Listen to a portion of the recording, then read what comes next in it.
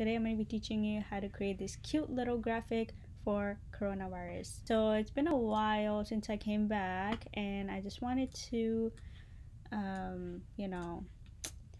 do something that is actually relatable to what's going on out there in the world. So maybe this can be useful for some of you guys later on. So let's begin by going to the circle tool.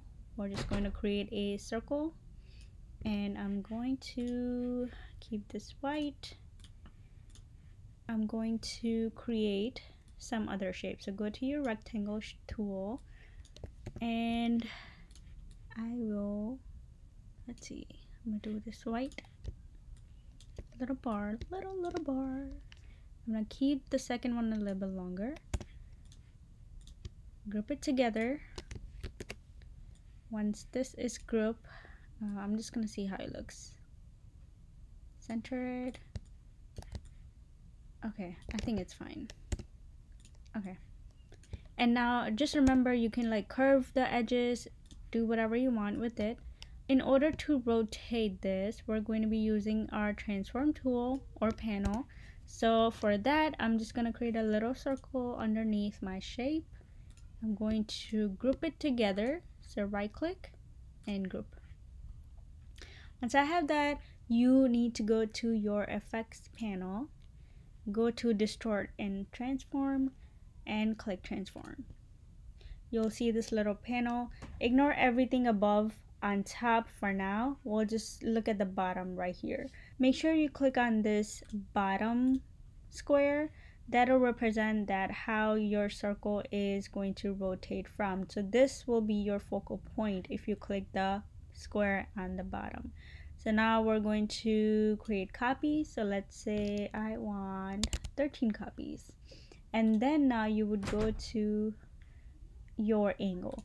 So angle, if you don't want to do the math, you can simply type 360 degrees divided by 13, whatever your copy is. Once you do that, hit preview and you'll get a shape like this. Okay, so I'm gonna exit out of that, and now what I'll do is take my shape. So this is how you can move it around too. So take my shape and I'm gonna try to center it. Make sure your smart guides are on so it's easier for you to find the center location. So if I, let's say, double click on my T shape, I'm gonna go into my isolate mode, and if you bring this on top, all the other shapes are gonna expand. So this is one of the coolest thing that Illustrator does, is that you don't have to individually rotate or space out the shape. It does that for you. So once I have this, I can, and if you want to, let's say, distort the shape, if you do it on one, it'll do on the other ones too. In order to combine these two shapes, I'll go to object and expand appearance. Select everything, go to my properties panel, and I'll click on this pathfinder, the solid shape. So it'll merge everything together for you. How easy it is. So now we can create rest of the image. I'm going to center this and I'm going to copy. I'm going to keep this a little bit smaller. And let's see, I'm going to color this, change the color to a little bit of darker blue, just so we have the effect of some darkness. Set it up. I'm going to create another copy, keep this one a little bit smaller so it looks cute. Okay, right, so this now. I'll write some text. Whoops. So COVID-19, and I'm going to just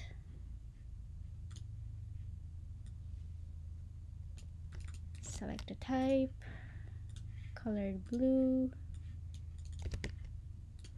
center it, and okay, I'm going to center this thing out. All right. COVID-19. I'm going to make this a little bit bigger.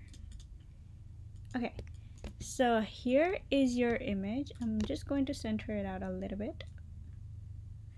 Okay, so here's your cute little COVID image. Hopefully I matched it to my, no, this color is darker. Okay, I did it wrong. Okay, it's fine, I guess it's fine. All right, so hope you guys enjoyed this video. If you like it, thumbs up, leave a comment down below whatever you want to see next, let me know, and follow me on my Instagram, Designer Logic. See you guys next time. Thank you.